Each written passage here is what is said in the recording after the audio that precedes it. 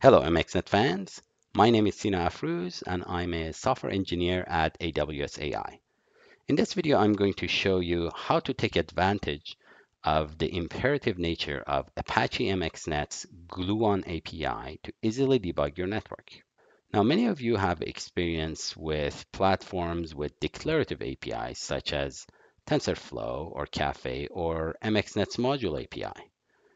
One of the challenges of using these platforms is that the define then run nature of the declarative API is not debugging friendly. When something goes wrong, like you get a tensor dimension mismatch error or your loss doesn't converge the way you expect it to, you have very limited visibility into what actually is going on. With imperative APIs, such as MXNet Gluon, the nodes of the graph are executed as the Python code executes.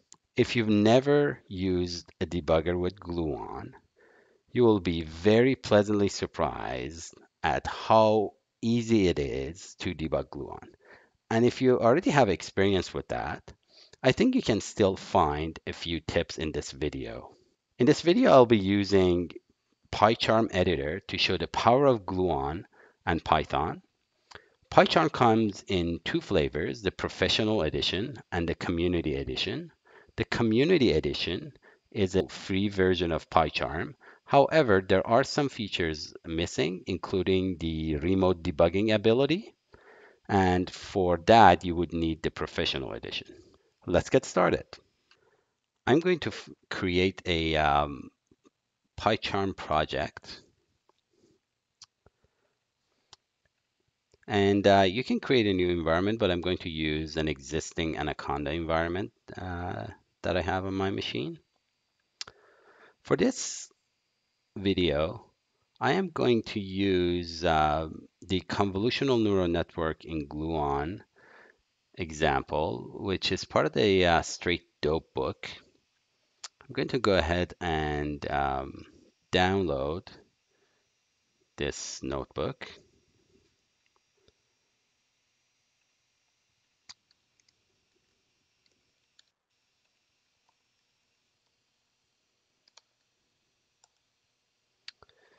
Now, notebooks don't run very well in PyCharm, so I'm going to go ahead and use the Jupyter NB convert command to convert the notebook uh, to a normal Python script so that I can easily debug it in PyCharm.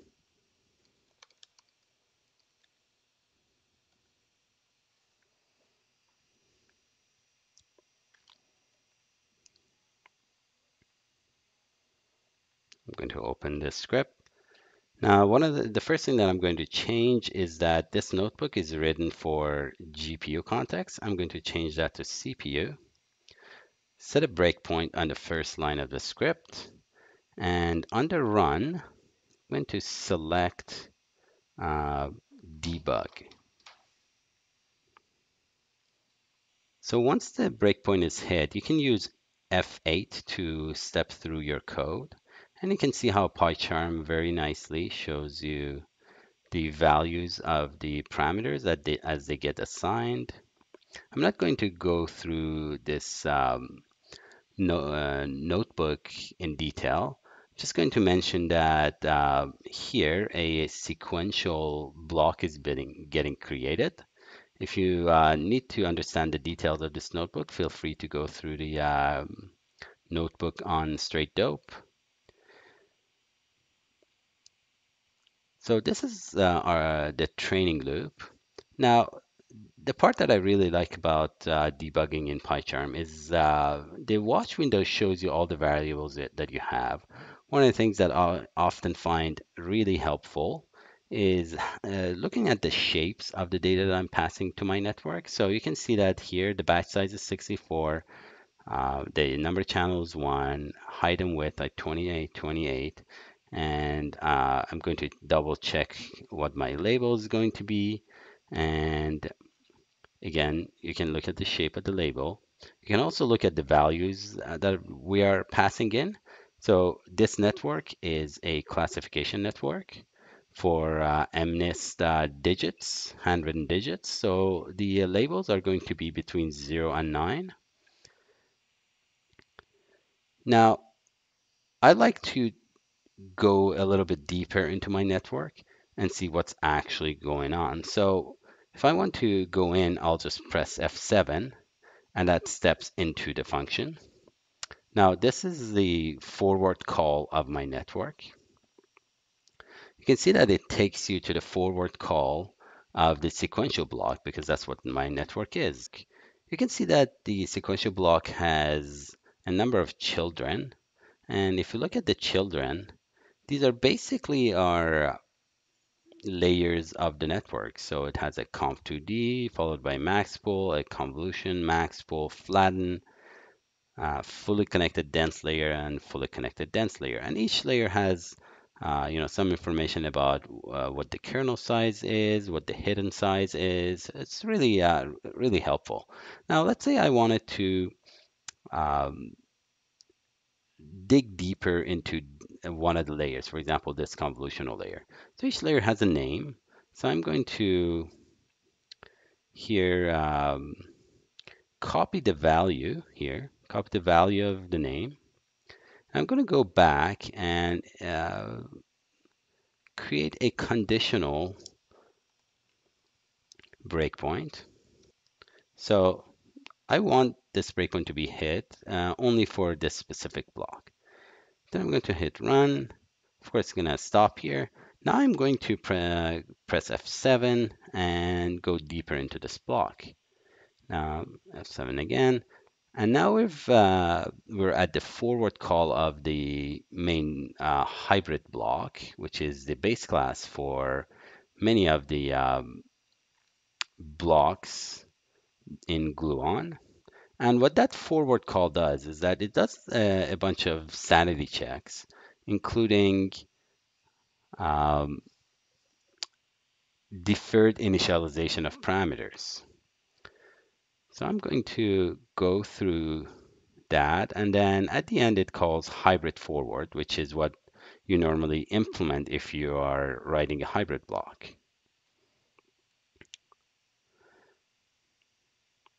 So this is where the convolution actually happens, and then this is where the activation is applied. Now I'm going to show you something really cool here. If I go to the console tab and enable a console prompt, now you can basically run any Python code similar to how you can do it on a normal console. So I'm going to, for example, look at the shape of my activation. Now I'm going to convert the very first element in my batch to a numpy array.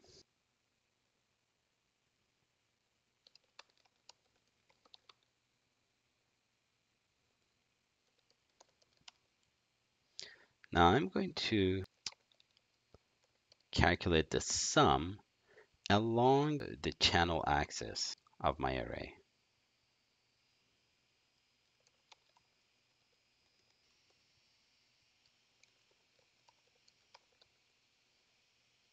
So now I have an 8 by 8 ND array in NumPy. Now,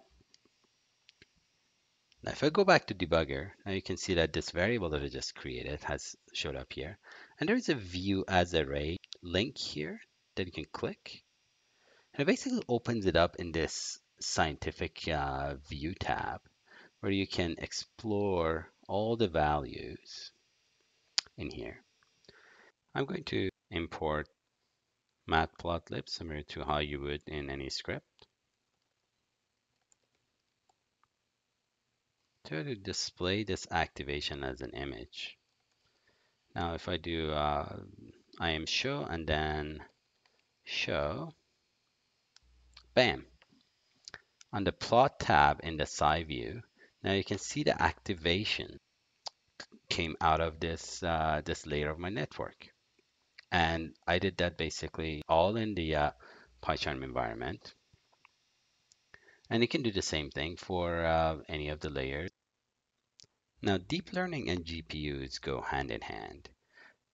And often if you have a laptop, you do not have access to powerful GPUs. So I'm going to show you how to do this debugging remotely using a Amazon EC2 instance, which is equipped with GPUs. So this is my AWS console. I'm going to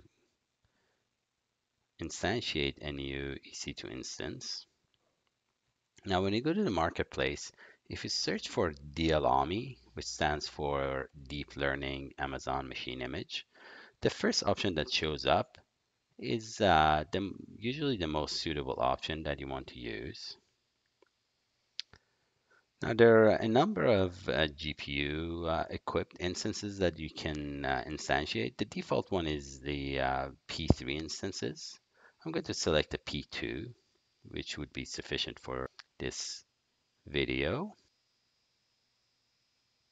Now, in terms of the volume type, you can either use the general purpose variant or you can use dedicated ones. So the general purpose one does not support as many IOs per second. So if you do have an application where you do need to read from the disk at really high rates, use the provision IOs.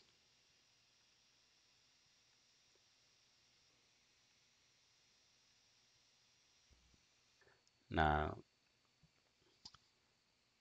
if I try to connect to the instance using SSH,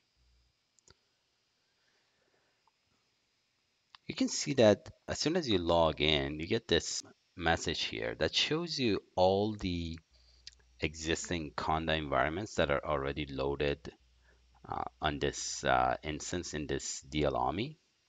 The one that I'm mostly interested in is the MXNet P36, which is the Python 3.6 Conda loaded with MXNet and a lot of other libraries, including Matplotlib as well as NumPy. So I'm going to activate this environment and I'm going to check what the Python path is in this environment. Now I'm going to go back, copy the host address, and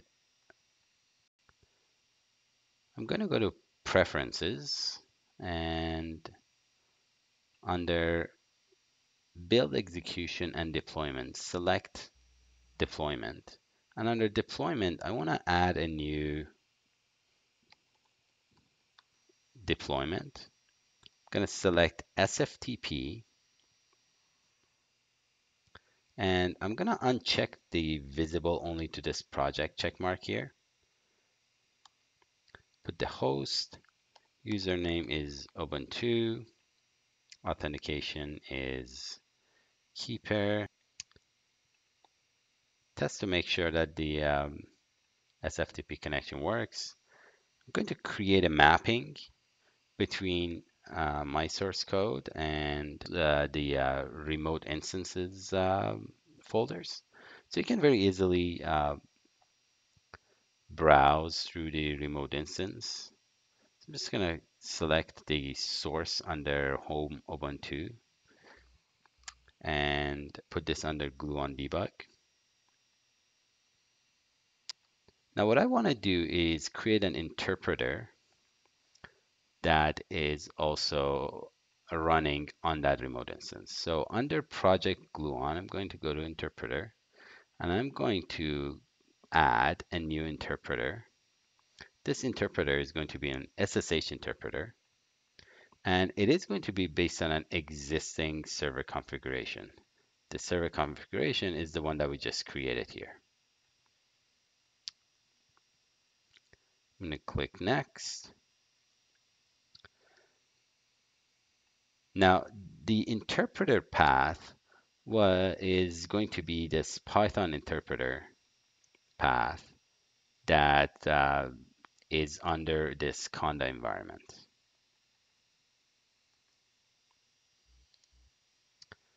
And then the sync folder, we want to sync our project root again to the path that we selected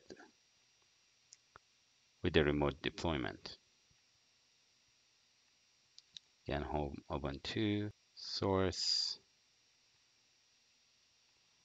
and Gluon debug.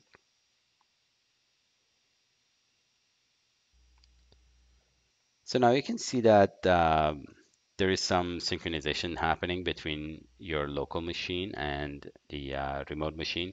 It takes a few minutes for that to finish. Now, before we can do remote debugging, we do need to tell the Python remote interpreter where to find CUDA libraries. Now, in order to do that, you go to Run, Edit Configuration, select Environment Variable, add a new environment variable, LD library path, and we want to set it to the path that CUDA is installed. Now, with DLAMI, it's installed under user local CUDA lib64. And this is usually the default on most Linux machines. So now, if I set a breakpoint and start debugging,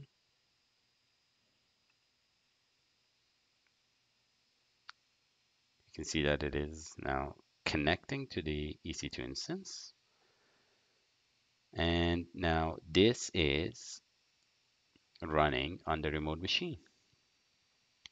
Now remember that here we had a CPU context. We can now change that to a GPU context. I'm gonna set a breakpoint right before our training starts. Debugger has reached the beginning of the training loop. So you can see that we can basically do the exact same things that we could do with local debugging, except that now the context is set to GPU. So we are using GPU and we are using a machine that's in the cloud. If I basically let this epoch can run without any breakpoints, you can see that if I check, NVIDIA SMI, I'm using my GPU 10% because this is a very simple network. Now, I do like to add one extra comment at the end of this video that even though Gluon is an imperative API, and imperative APIs are known for not being very high performant, Gluon does have a very unique ability which none of the other deep learning imperative platforms provide, that it allows you to prototype and debug using the imperative API nature. And once you are ready with your network, you can then hybridize your network, which effectively transforms it to a symbolic graph representation. And now you can run it just as efficiently as you could with any of the declarative API networks. And this is a single line that you can add to your code. And that's what makes Gluon so much easier to work with than any other platform that you can find out there. I hope you enjoyed using Gluon in PyCharm with a debugger.